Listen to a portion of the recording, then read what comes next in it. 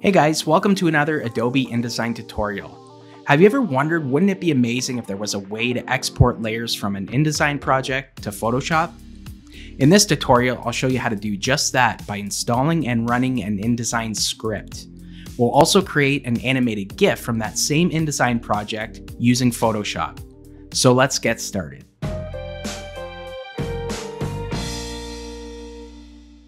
On my screen here, I have an iPhone X document size, and the intent is to get this over to Photoshop and create an animated GIF.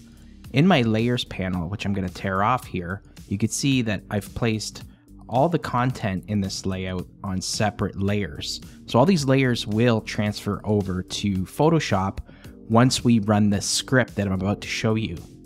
For that, there's a couple steps you have to create. So this is a script that was written by a fellow named Rob Day, and I've included it in the description below. Also, it's in the blog post of the tutorial with the step-by-step instructions included. Basically, what you want to do is download the script and then copy this layers to smart object.scpt script and go to your applications. Go to Adobe InDesign 2021, or the version of InDesign you're running, and then make your way down, double-click Scripts, and then go to the Scripts panel and paste it into this panel folder. Make sure that you do that when InDesign is not running. Once you've done that, go ahead and restart InDesign, and to access your Scripts panel, go to Window, Utilities, and Scripts.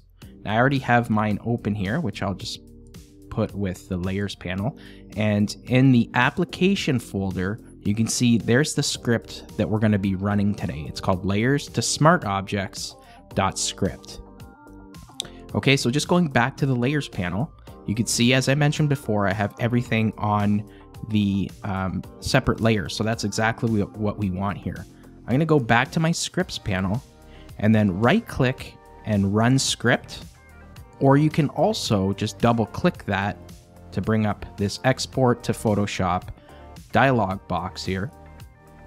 And so basically what we're doing here, it's going to export these layers as PDFs, and the PDFs will be smart object layers in Photoshop, which is really cool. So in the PDF preset, I usually check or select the 2008 version. The color mode will be RGB. The page to export, here we only have one page, so I'm just going to leave it on 1. And then I'm just going to bump up the resolution to 300, just for a higher res for this tutorial here. Okay, so once you've done that, you also want to make sure that the layers are smart objects. Okay, so you can select that, and then hit OK, and what will happen is Photoshop will open, and it'll export to Photoshop, and we'll have a look and see how it looks in Photoshop. After running the script, you can see that all the layers I had in my InDesign project have carried over to Photoshop. Now, I should mention this is an Apple script that I'm using today. However, I am including one in the description below that will work for Windows. Now that I have all my layers here from InDesign carried over to Photoshop, we can go ahead and create that animated GIF. So let's choose Window and then Timeline, and then select Create Frame Animation. Go ahead and click that. Now I have one frame here to start with, and I want to choose 1 second as the duration for this entire GIF that we're about to create. Now this is a good opportunity on the first frame to turn everything off aside from main content. So the only thing we want visible at the beginning is introducing the all new title, as well as available October 2022. It's for a fictional smartwatch launch here. So in the timeline panel in the upper right hand corner, let's choose new frame. And the first thing we want to have appear is watch 2. Okay, so let's go ahead and create a new frame. The second thing we want to have appear is edge text 2. So that's edge 5 with a fill. Let's go ahead and create a new frame. And what we want to have appear here is left arrow with a description of the watch, or a feature of the watch, I should say. Let's create a new frame and turn on right arrow, or arrow right, with a secondary feature of the watch. Okay, so now what I want to do is have edge 5 fill, as well as the watch keep flip-flopping from a fill to a stroke, as well as the front of the watch and the back of the watch. So let's create a new frame. Let's turn off watch 2 and turn on watch 3. And basically what I've done here in InDesign, the watches which I've provided for you, just line them up in a way where there's not much movement aside from the face of the watch. So try to line up the bands as best you can. You just get a better result when you do that. Okay, so let's turn off watch 2, leave watch 3 on, turn edge text 2 off, and turn edge text 1 on.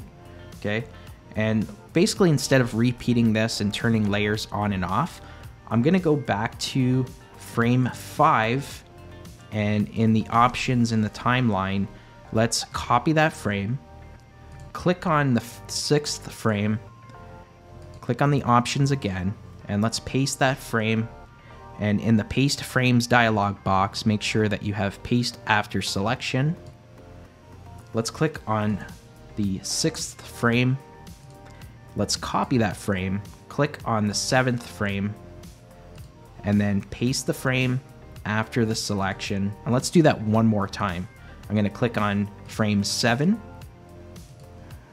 copy the frame, click on frame 8, paste the frame after the selection, which is frame 8.